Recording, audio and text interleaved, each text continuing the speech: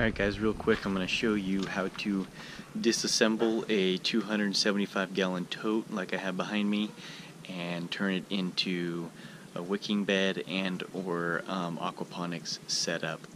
First thing you're going to do is take a star bit and disassemble the top section so you can remove the plastic and cut your tanks to what size you want them to be.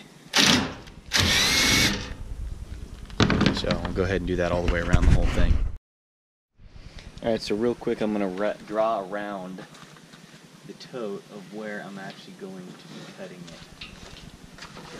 Just so I know and I have a straight line all the way around.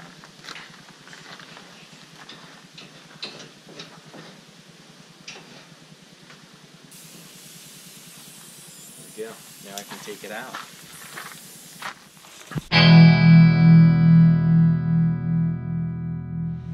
Now I'm going to use a grinder and I'm going to cut around where I marked with the pen all the way around this to have the cage to house the new vessel that I'm going to flip upside down.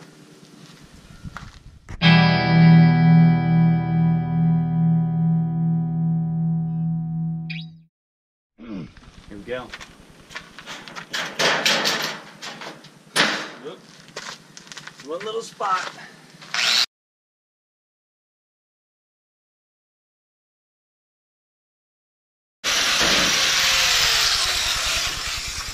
There it is. There's your cage. Alright, so I cut the little top off. Now I'm going to mark this really well. Nice and level. Straight. Just so I know where to go with the grinder. All the way around. And then I'll cut. Alright guys, grinder wouldn't work, so I'm going to try the skill saw. It was just burning. I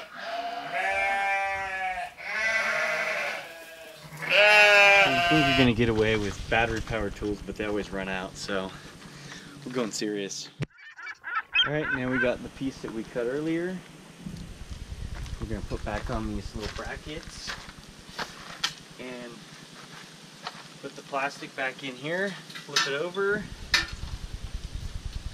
we got an instant tank or wicking bed or whatever you want it to be.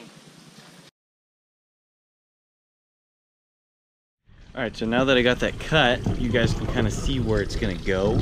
I got to build a cage and obviously lift it up off the propane tank, but that's going to be a raised bed with that little guy over there, and I'll show you how I'm going to hook it up.